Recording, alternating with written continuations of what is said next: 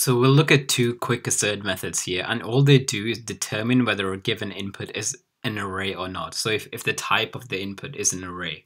So the first method is the isArray method, and all it does is it takes in an input and then it will pass the test if it's a type array, or fail if it's any other type.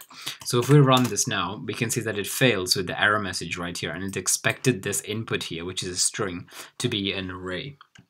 So the only way that this will pass is if we make this into an array. So we can just do something like this, and this becomes an array.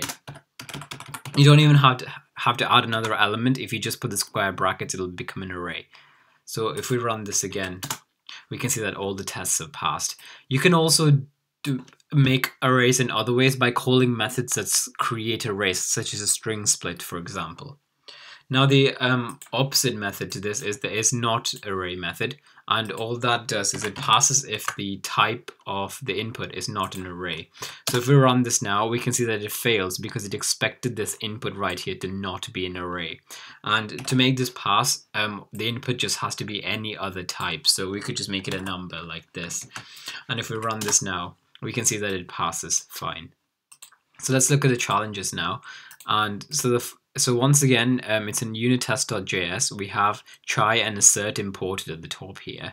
So we're on to challenge 11 now, and we have to give these two lines either the isArray method or isNotArray method to ensure that we get a pass. So in the first one, the input is this string right here saying, is this an array? And they've called the .split method here. And the .split method basically creates, and it splits the string at a specific character and creates an array of all the like splits, I guess. And if you give a space, for example, it'll split them into like the separate words. But if you give it an empty string, it'll split them into characters. So this basically becomes an array that contains all of these characters right here. So we have this input becoming an array. So if we were to give this to the isArray method, we know that this will pass.